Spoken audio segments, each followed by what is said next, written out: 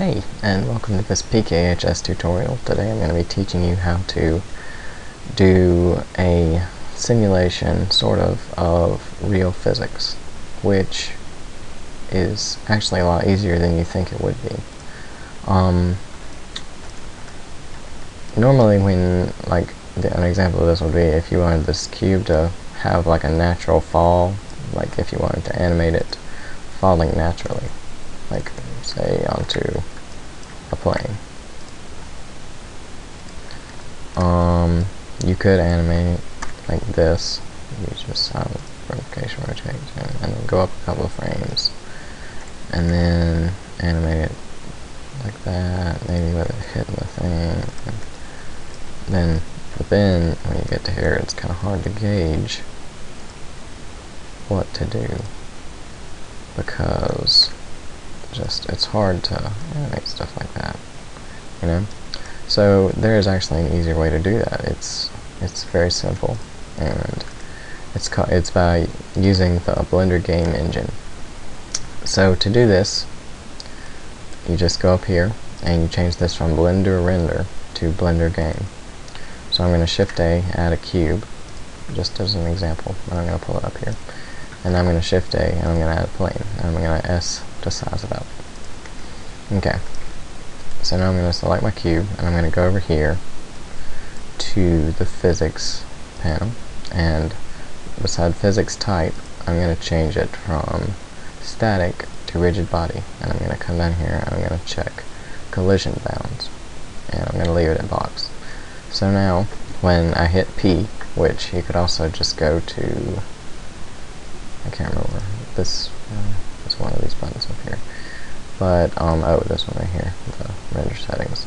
You can also just hit start, but it's easier, I think, just to hit P on your keyboard, and you see your cube fall. And you can do it for pretty much any object. However, if you change the object, like if you do UV sphere, you need to change the physics setting when you gotta remember to do rigid body and then collision bounds, but you gotta change it to a sphere instead of a cube. So like if I rotated this plane, or rotate, and I'll just smooth the plane, hit P, you can see they kind of slide off there. You can also change the mass of it. So like if I wanted this sphere to be heavier, then I could up the mass a good bit, and it'll just see how easily it knocks off the cube right there. It goes a lot faster too. So yeah. Now also one other thing is if you have modeled some specific objects, like say if I had this cube, and just for example, I'll go ahead in here and edit it a couple of times, add some edge loops, size it in, maybe select that top face and extrude it and size it down. Do the same with the bottom, just as an example.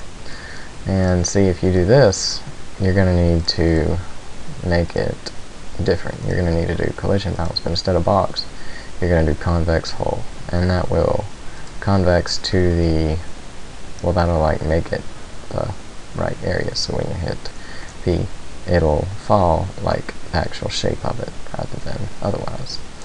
So you can play around with this. It's really fun to play with. Like, so if I wanted to duplicate this cube a bunch, I'm doing Shift D to duplicate, by the way, and then hit P. See, all of it'll fall, and you get a big thing going on. That's how people, if you see YouTube videos of people building big towers, that's all they're doing, they're just building these.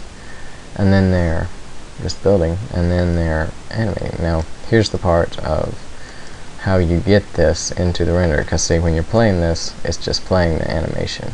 I mean, it's just playing the game. It's not actually putting it into animation.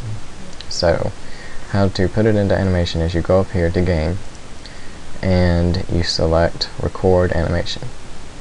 And so now, for however many frames you have, you need to set your number of frames down here for however long you want them. Like, you might want one longer than 250 frames.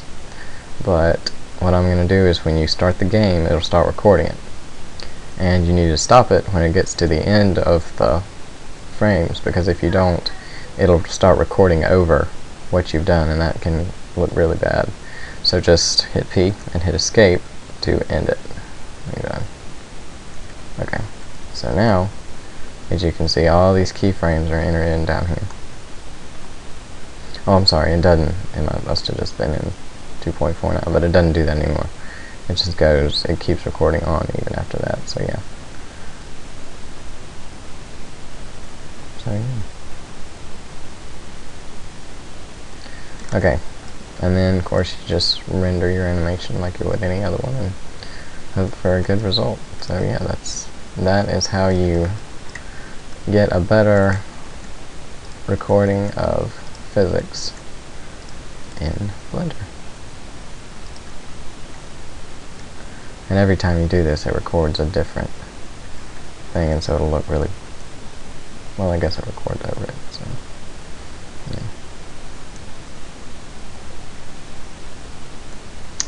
So yeah, it's a pretty simple thing to do, and pretty fun to play with, so hope you enjoyed this tutorial. If you have any more questions or comments or anything, let me know in the comments below, and